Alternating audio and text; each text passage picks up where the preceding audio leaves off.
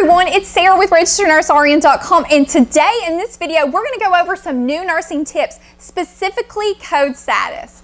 Chances are if you're watching this video, you're a new nurse, wanting to learn as much as you can because you're fixing to be on your own, or you're fixing to graduate from nursing school and you want to have some tips and know some information before you get out there. So in this video, I'm specifically going to go over code status. I think code status is one of the things that's not given as much attention to as it should be, especially as I've encountered it as a nurse, and it's one of the most important things because it helps direct your care and providing care to this patient.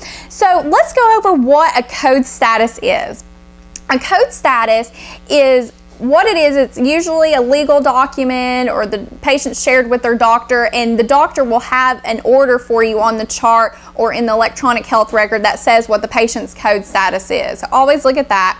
And this is where the patient is letting us know, if I go into cardiac arrest, I can't make decisions for myself. This is how I want you guys as the healthcare professionals to take care of me. These are my wishes. And a lot of times the patient will have a power of attorney that will help make those decisions and things like that. Okay, so what are code statuses? What are they called? How are they termed in the medical field? Okay, what I've seen several different types. You've probably seen more, but these are the types that I've encountered. I've encountered full code. That's what majority of patients are. This means that we're going to provide everything for them. If they go into cardiac arrest, we're going to do CPR, we're going to do intubation, we're going to do tube feedings, we're going to do everything we can possible to save their life. Next, the second common is the DNR. It's a do not resuscitate. It's the opposite of full code. A DNR is if that patient went into cardiac arrest, we would just help them be comfortable and transition to death. We would just make them as comfortable as possible. They wouldn't have compressions, they wouldn't be intubated, anything like that. So the two are completely different. And I'm going to share a very interesting story with you on why it's so important you address your code status with your patient here in a second. Next, I've also seen what's called a DNI, a do not intubate. A little bit weird. It means that they want CPR, but they don't want to be intubated. I've also seen just a chemical code where they don't want chest compressions, they just want the drugs that you would give for a code. So you always need to check with the patient, check with the doctor to make sure that this is what the patient wants. So when's the best time to really assess for this and to ask the patient, make sure they know what their code status is? The best time is at admission. Usually your physician, whenever they're admitting the patient, is going to ask the patient this, and you'll have the order in the chart and you'll go by this. But sometimes that doesn't get done. Maybe the patient was rushed in, got on your floor fast, the physician wasn't able to do it, or maybe it was just overlooked, or the physician just assumed. So on admission, you always want to discuss with the patient and talk to them. You will find out as a nurse that a lot of patients have no idea what you're talking about. They don't know what a full code means. They don't know what a DNR means. And this is where you as a nurse provide them with education, and you are educated yourself and talk to them about what these things are.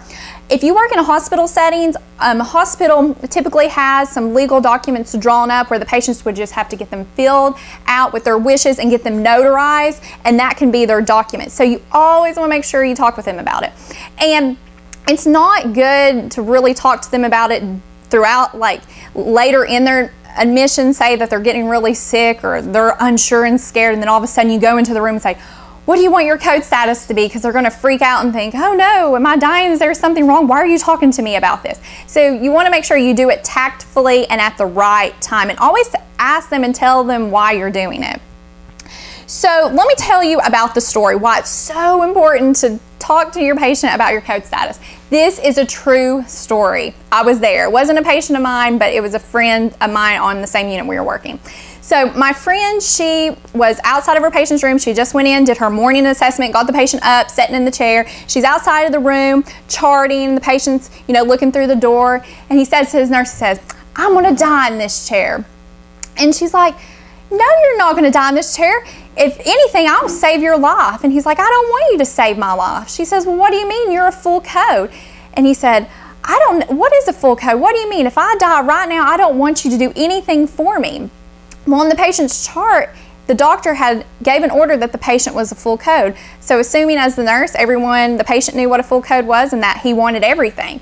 Well, the nurse got to talking to the patient. He wanted his family to be called in and everything, and the patient did not want to be a full code. He wanted to be a do not resuscitate. And this patient wasn't on the brink of death. He was actually going to be discharged the next day because he had just came in. He had a heart cath and got a stent, but he was going to go home the next day. So everything was fine. It was just a little conversation that him and the nurse had, and the nurse just wanted to make sure that just in case anything happened, that the right thing was in the chart, what he wanted.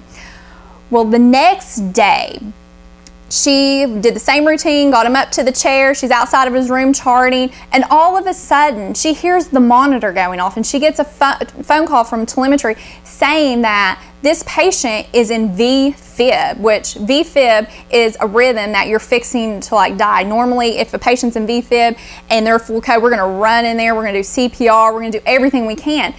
But this patient was sitting in the chair, went to VFib, and he died. And those were his wishes and what he wanted.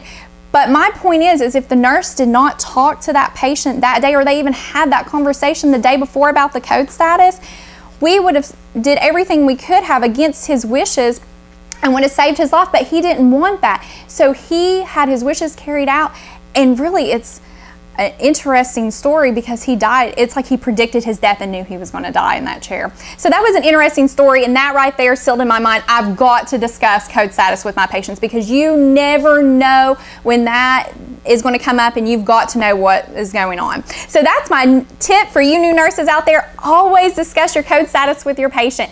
And thank you so much for watching, and check out my other nursing school videos to help you out, and have a great day.